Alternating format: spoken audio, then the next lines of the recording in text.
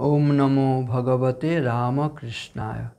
आजकेर मनन এই পর্বে আমরা স্বামী বিবেকানন্দের জীবনের স্মরণীয় ঘটনাবলীর মধ্যে একটি ঘটনা পাঠ করছি। আজকের ঘটনাটি পঞ্চম পর্ব। এখানে এই ঘটনাটি এরকম বলা হয়েছে, বিএ পরীক্ষার জন্য টাকা জমা দেওয়ার সময় হয়েছে।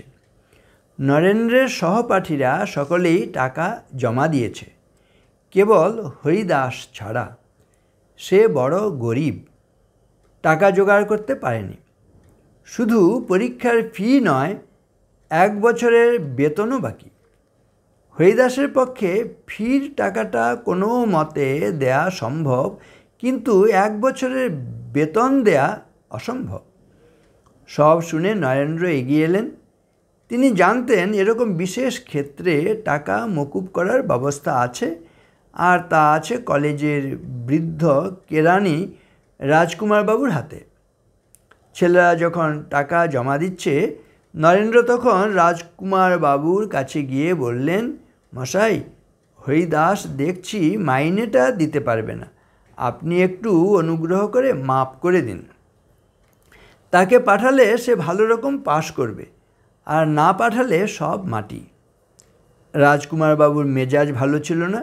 মুখ বিকৃতি করে বললেন, তোকে জ্যাঠামি করে সুপারিশ করতে হবে না, তুই যা, নিজের চরকায় তেল লেগে যা।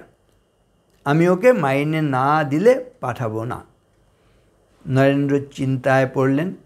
তার নিজের পক্ষেও অত টাকা জোগাড় করা কঠিন, অথচ তাড়াতাড়ি টাকা জোগাড় না করলে বন্ধু পরীক্ষায় বসতে পারবে না। কি করা যায়? মাথায় তাঁর একটা বুদ্ধি খেলে গেল। বাড়ি না ফিরে সেদিন সন্ধ্যায় তিনি হেদোর ধারে এক গুলির আড্ডার কাছে অন্ধকারে গা ঢাকা দিয়ে দাঁড়িয়ে রইলেন, আর গুলির দোকানের দিকে যারা আসছে তাদের ভালো করে লক্ষ্য করতে লাগলেন। হঠাৎ নরেন্দ্রনাথ অন্ধকার থেকে বেরিয়ে একজনের সামনে গিয়ে দাঁড়ালেন। রাজকুমারবাবু। নরেন্দ্রনাথ জানতেন রাজকুমারবাবু প্রতিদিন ওই গুলির আড্ডায় নেশা করতে আসেন। নরেন্দ্রনাথকে দেখে রাজকুমারবাবুর মুখ শুকিয়ে গেছে।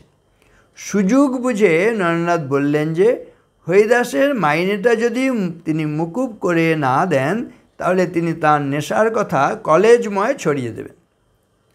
রাজকুমারবাবু তখন বিপদ বুঝে বললেন, বাবা, রাগ করিস কেন? তুই যা বলছিস তাই হবে। তুই যখন বলছিস, আমি কি তা না করতে পারি? কার্যসিদ্ধি হয়েছে দেখে নরেন্দ্রনাথ ফিরে চললেন। তিনি চোখের আড়াল হতেই রাজকুমারবাবু এদিক ওদিক দেখে গুলির আড্ডায় ঢুকে পড়লেন। পরদিন সকাল হতে না হতেই নরেন্দ্রনাথ হরিদাসের বাড়িতে গিয়ে বন্ধুকে ডেকে বললেন, ওরে, খুব ফুর্তি কর, তোর মাইনের টাকাটা দিতে হবে না। তারপর গত সন্ধ্যার ঘটনাটা আনুপূর্বিক বর্ণনা করে দুজনেই হাসিতে ফেটে পড়লেন। এটি ঘটনাটি ইংরেজিতে এইভাবে বলা হয়েছে,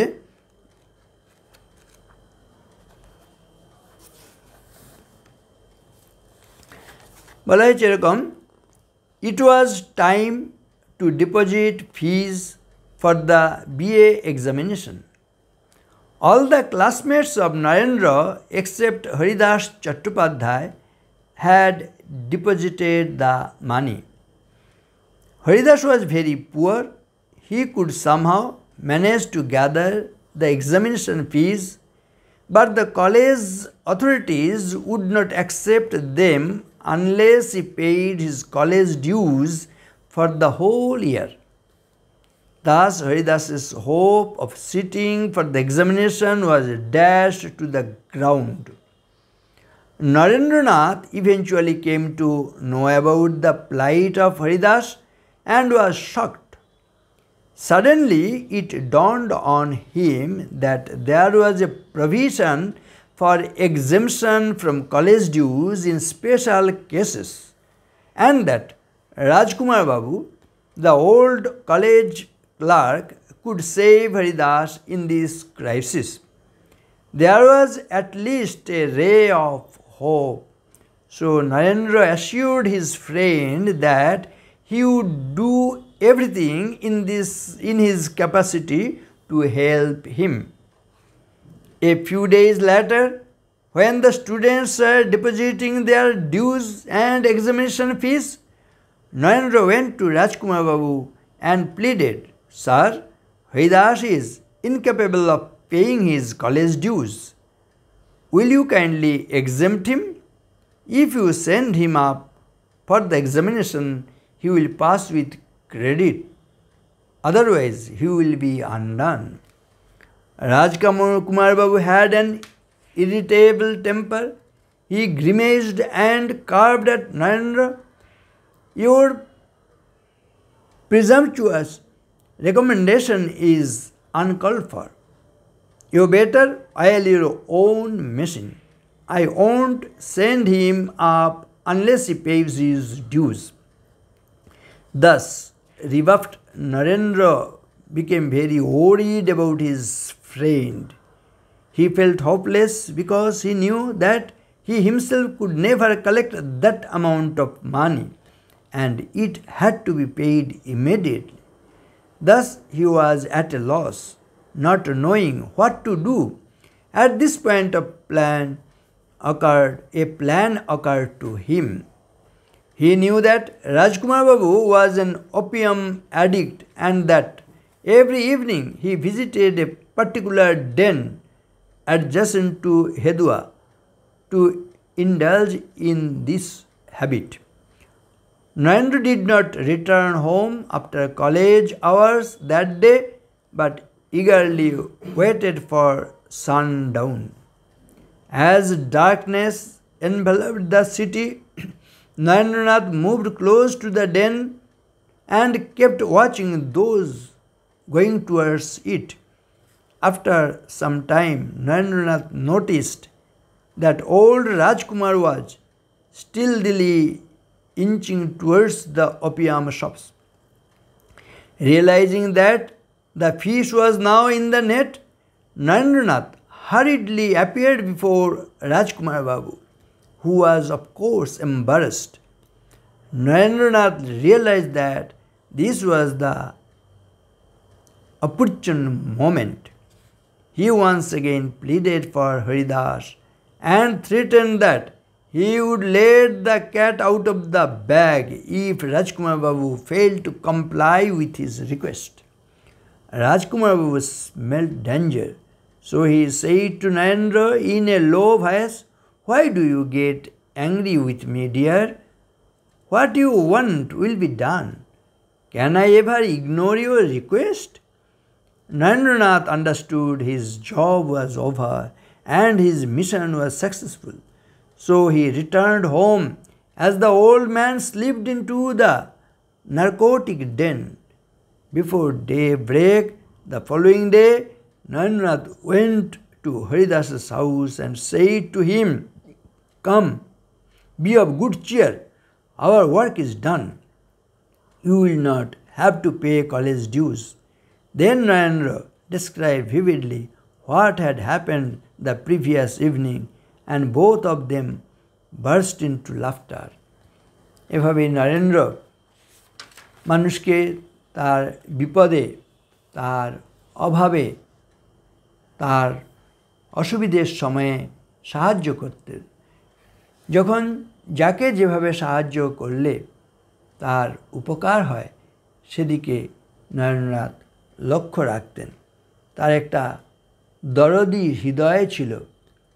আমরা এই হৃদয়ের প্রসঙ্গ এলেই সেই বিখ্যাত কবিতার লাইনগুলো আবৃত্তি করি, যেখানে বলা হয়েছে, এই হৃদয়ই সে নীলাচল, কাশী মথুরা বৃন্দাবন, বুদ্ধ গয়ায়ে জেরুজালেমে, মদিনা কাবা ভবন, মসজিদ এই মন্দির এই, গির্জা এই হৃদয়, এইখানে বসে ঈশামুষা পেল সত্যের পরিচয়।